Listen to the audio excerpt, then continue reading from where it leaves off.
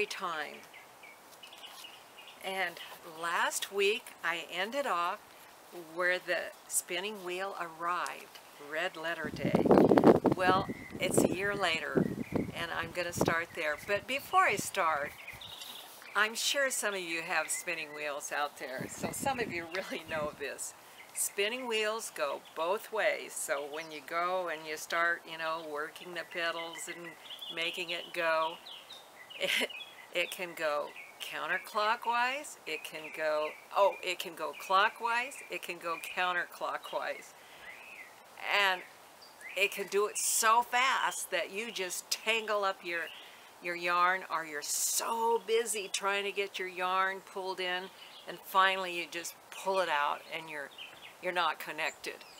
And it's not as easy as you think. You watch spinners and it looks so easy and they're so relaxed and it's just going fine.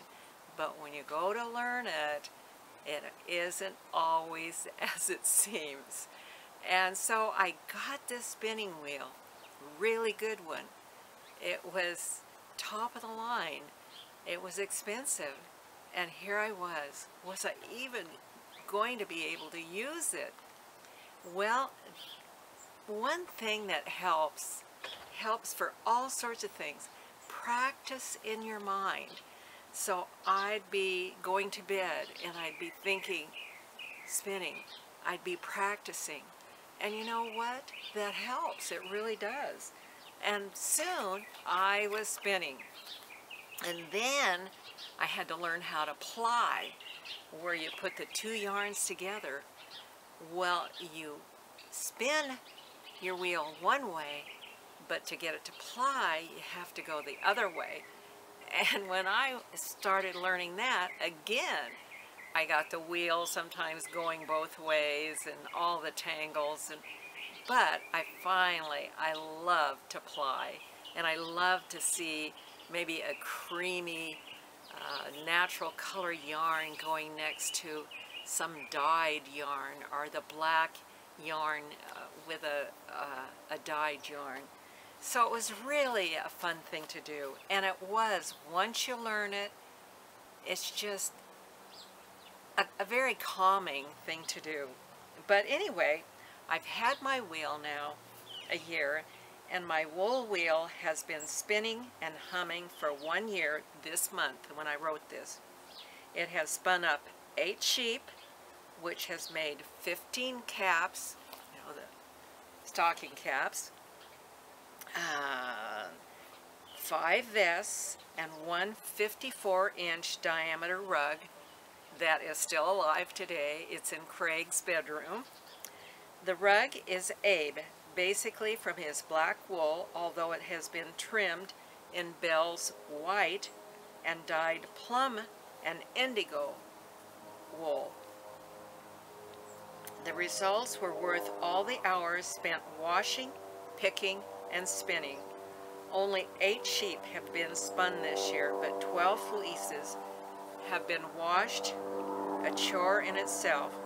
My head still spins with new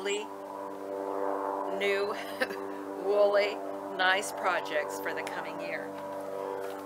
When you wash the wool, it seems, I've got competition here. When you wash the wool, it seems funny you're going to wash it in extremely hot water. And I use Dawn soap, and I would wash it, and that first washing was just horridly dirty. And then I re-washed it. Each time, the temperature of the water might come down just a little bit, but nothing to shock it. And what wool doesn't like, it doesn't like to be agitated. It's like us. We don't like to be agitated. Well, neither does wool. And so we don't want to agitate it. We don't want to put it in our dryer. We want to gently wash it. And then after it was washed, there was process after process. But I want to read you one more, or a part of another letter. And it starts out, Jack and Jill went up the hill to fetch a pail of water. Jack fell down and broke his crown, and Jill came tumbling after. Up Jack got, and off did trot, as fast as he could caper, to old Dame Dodd, who patched his knob with vinegar and brown paper. When I get out my wool dye pots, I feel a kindred spirit to old Dame Dodd. I haven't patched any knobs ever with vinegar and brown paper. However, I think she may have been a woman of many talents, and surely one who dyed her fine white wool in large bubbling cauldrons. I see her standing over her dye pot, throwing in strange mordants, dashes of roots, pinches of herbs, and a handful of blossoms for good measure into the boiling water. Stirring her kettle, she muttered peculiar and odd incantations over transforming fibers. The woolen stirring spoon was used to lift the wet wool that had turned dirty yellow out of the water. She watched the dingy yellow turn indigo blue as the dripping, matted fleece oxidized in the air. Carefully she inspected this new color, then submerged it again for even a more intense shade of indigo. Again she stirred and mumbled, adding some sheep urine into the pot. Truth be known, it was no doubt Jack sent upon the unpleasant task of fetching the sheep urine in his pail. The urine gave the wool its lasting and most intense shade of the indigo. Dame Dodd, at the right moment, pulled the dull yellow wool out of the boiling water, draining it, then spreading it out on a wooden rack to oxidize to blue and then to dry in the bright sunshine.